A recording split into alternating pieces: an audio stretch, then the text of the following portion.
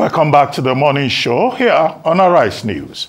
Joining us now to review some of the headlines of today's newspapers from around the world is Arise News analyst, Great Malabite, Emmanuel Efeni.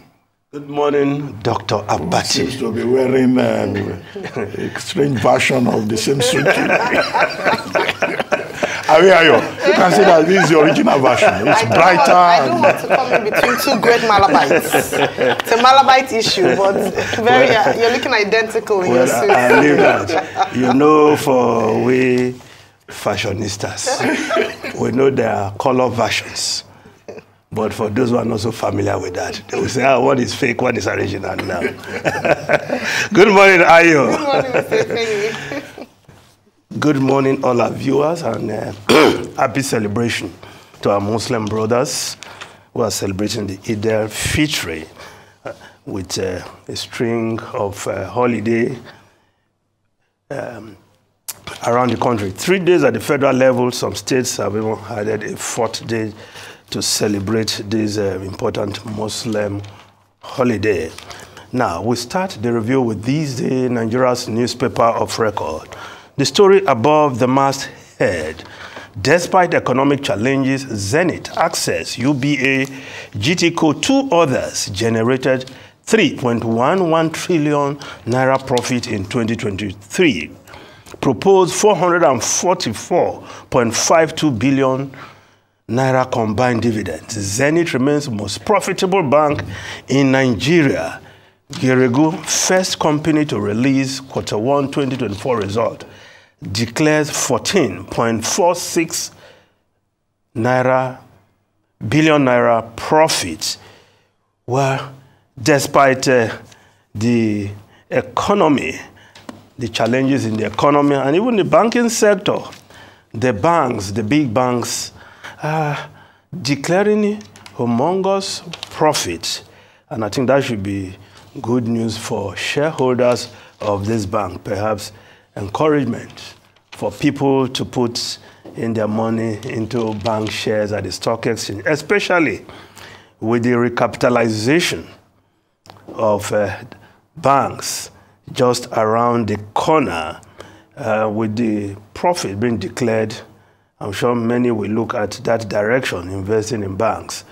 But again, report elsewhere saying that, in fact, the recapitalization will bring about more foreign direct investment into the economy, as many out there have seen this kind of results from the banks who want to bring in their money into the Nigerian economy and perhaps invest in some of these banks in the process of recapitalization. But Geregu Power, the first company to be listed, power company to be listed in the Nigerian Stock Exchange, now the first to release its Q1 2024 results.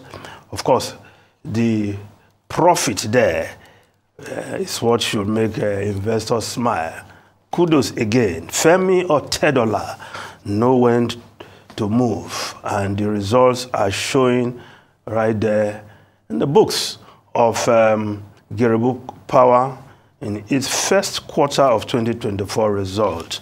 Now, other stories, the front page of this day: Atiku doubles down on Lagos-Calabar Highway project, wants Tinubu to reveal cost, queries how administration got the design right-of-way in 7 months. Ummah, former VP, doesn't understand figures, misrepresenting facts.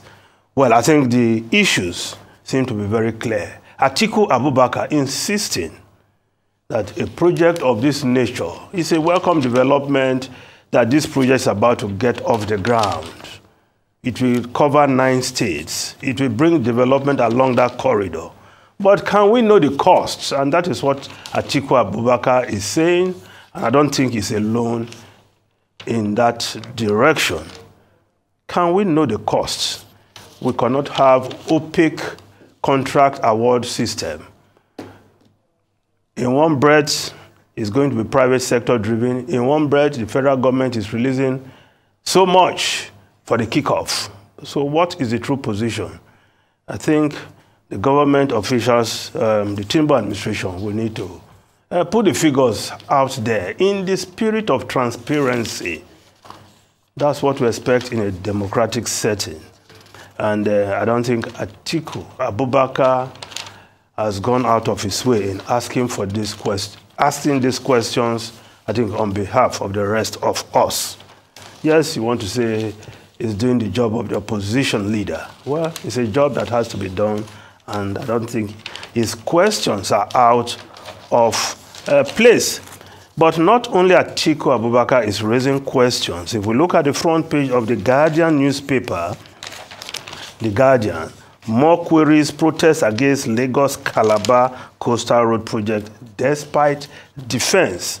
Of course, Funsho Dohati, the governorship candidate of the African Democratic Congress in the last governorship election, has written to the government of Lagos State, and of course, concerning those structures that will be destroyed, that will be removed in the area considered as a right-of-way, and that the government need to take a second look and see how they can get around it. That even the shanties that are said to be on that way, you don't just bulldoze everybody out of the place. You have to make provision. Otherwise, it will cause social problem for society. The people who live there have to find a way, even though they are living in shanties. That will in itself can create a social problem. So there are a number of questions and issues around this Calabar Lagos road project. So I think answers should be provided. And of course, even the owner of Landmark Resort Center, Paul Owanibe, of course, he too has his own issues because that investment is about to be pulled down. And he's also raising questions. He got approval. He paid money. And now you just want to remove that structure. When that approval was given, did anybody not know that there's a project that has been on board, that has been in the works for some time, the Lagos-Calabar road project? Now, if we just return to this day newspaper, the lead story there. Tinubu, Atiku, Obi governors celebrate Muslim Ummah at Eid-El-Fitri, canvas unity, love. President seeks union of wills, action to build Nigeria. We are focused on securing nation service, says service chiefs. IGP orders tight security nationwide. Federal government extend public holidays to Thursday. Yes, as is the fashion in times like this, times of celebration. Leaders, the president leading that message to Nigerians, not just the Muslim Ummah, using the opportunity of this celebration to remind Nigerians of the need to continue to demonstrate love, show unity, as the government seeks to build this nation again from its broken systems which we have in this country.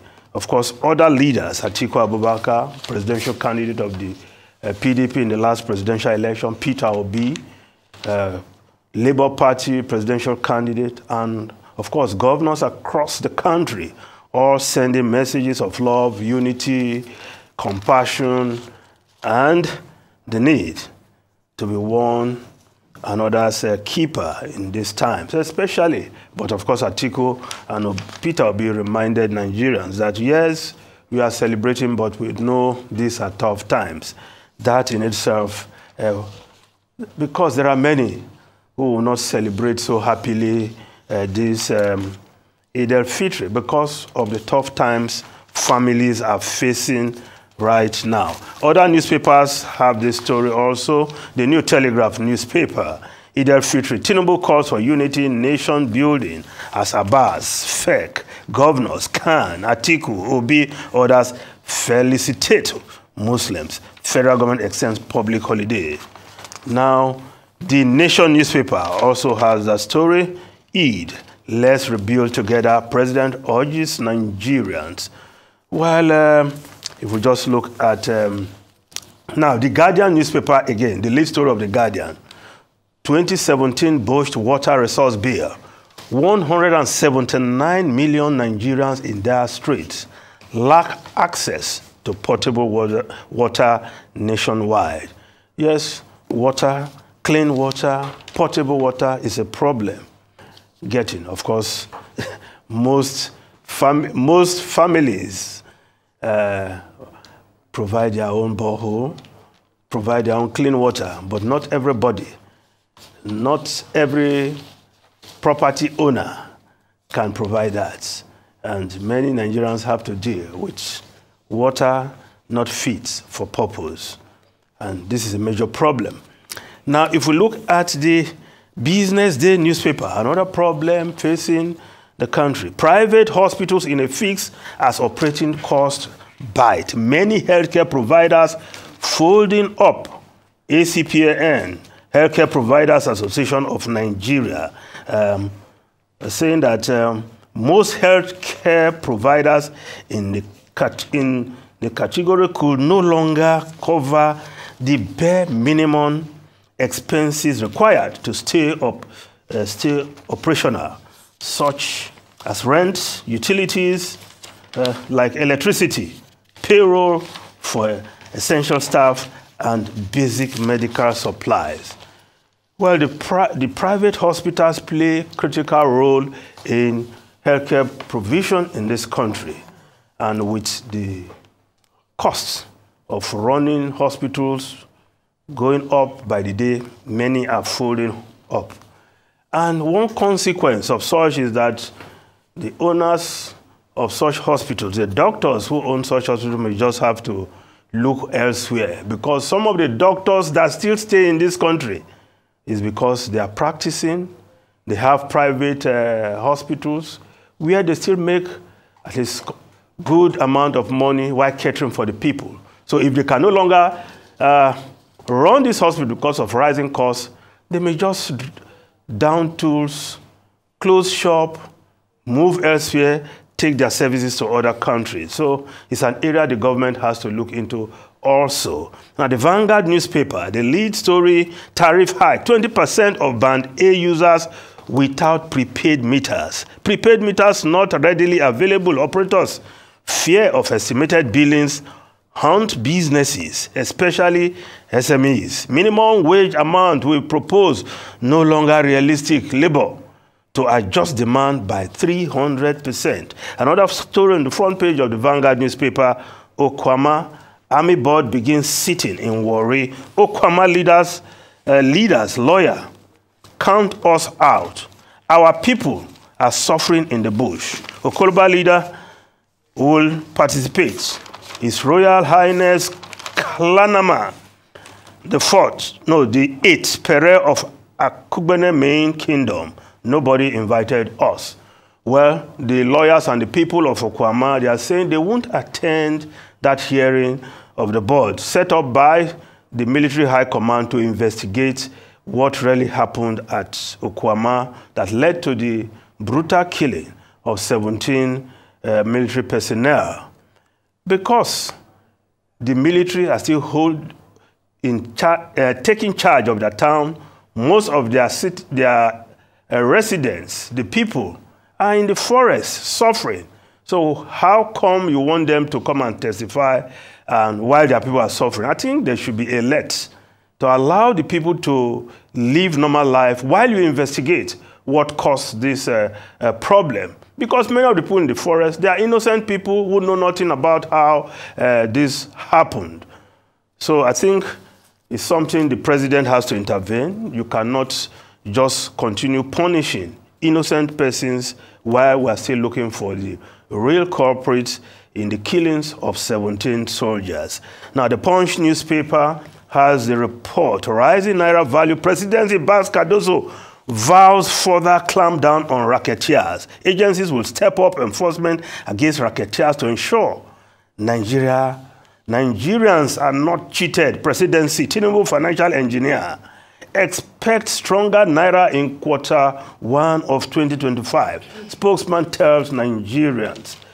Well, if we look at other story, the Nigerian Tribune newspaper, yes, the lead story, dollar bribery allegation. Kanu assembles 15 witnesses for Ganduje, wife, 6 others trial, arraignment fixed for April 17. Well, we'll see how that pan out. Abdullahi Ganduje, former governor of Kano State, of course, when that dollar issue came up, the House of Assembly then took it up, and at one point they had to drop the idea. But now, the government of the day has revived that matter, and they will have their day in court. Ganduje's wife, son, and some others who are alleged to have participated in this bribery scandal. Now, if we look at one story above the masthead of Nigerian Tribune, for those waiting for the new Olubadan to take, to mount the throne, while Olakunleyin can't be enthroned as Olubadan now, kingmaker. And of course, reports elsewhere say that because he has health challenges, he's not in a position to assume the position as Olubadan. So just by way of update, for those who have been waiting to hear about the new Olubadan, if we look at the foreign newspapers quickly, put the Financial Times of, the Financial Times, if we put it up there, yes, a number of stories there, but the story, my story of interest actually is that of Rwanda Air refusing to participate in Rishi Sunak's Rwanda program for branding problems, because they know that that in itself may just be a problem for, yes, the story. Rwandan state airline turned down role in Sunak's asylum plan over brand fears. That is the report there in the Financial Times. Of course, the Guardian newspaper, thousands of children unsure of gender identity let down by NHS. Landmark report blames toxic trends, debate, and unproven treatments. Ruben and Ayo. Very quickly, just a number of things. No, it's not that Rwanda is pulling out of the Rwanda project. The Rwandan government is fully informed. No, I'm talking about the airline. The airline. And yesterday, it's the airline we're talking about, not the government. The president of Rwanda, Paul Kagame, met with Mr. Rishi Sunak, the prime minister of the UK. But the problem is that Rwanda Air is saying, having been offered the opportunity to ferry, refugees from, I'm being interrupted. Now, to ferry refugees from Britain to Rwanda, they say no, because they could suffer reputational risk, and that it could affect their brand. Now, the problem here is that the Rwandan government owns Rwanda Air 100%. So there is a contradiction here. While the government of Rwanda wants to be part of it, at the same time, they're saying, well, Rwanda Air cannot take people. And if they use Royal Airline of the British, the government is saying that that will be too expensive. But however, I want to use the opportunity today to pay tribute to 3 very prominent Nigerians whose birthday is around this time. Yesterday, Mr. Pascal Dozier, former president of the Nigerian Stock Exchange, chairman of the Pan-Atlantic University, founder and chairman of Diamond Bank, was 85. Having been born April 9, 1939. So congratulations to him. And I understand that there will be pepper soup and jollof rice in celebration, which is well deserved in recognition of his distinction and achievements. Today is the birthday of Chief Ayo Adebanjo, nationalist, patriot, very distinguished elder statesman, who is known for his consistency in politics and also for his commitment to the ideas of federalism. He's a Afenifere leader. So he is 96 today. When he turned 90, he said his ambition is to live beyond the age of 105. His father died at 105. So we wish Papa Adebanjo many more years long life of celebration. No, we wish him many more years. Many more years. And finally, today is also Alhaji Aliko Dangote's birthday. He is 67 today. And of course, Alhaji Aliko Dangote knows no introduction. President of the Dangote Group, who continues to give, continues to contribute to Nigeria. So congratulations to all of them. But what I note here is that, you know, it's a cause for celebration for them, and they are providing implications. So when I hear younger people saying that they can't provide implications, well, in the spirit of Eid-El-Fitri, we wish everyone happy birthday. Happy birthday to, and I believe today is Chief Tommy Kimi's 80th birthday. Okay, as well. yes, Chief Tommy so Kimi. It's a day of 80. celebration. Yes. So happy birthday to all. A lot of jollofing and pepper souping. Yes, I'm not no food for no cooking or anything for the next few days. All sorted by all these celebrations. Thank you so much, Mr. Ifeanyi. Thank you very much, Emmanuel Ofeni.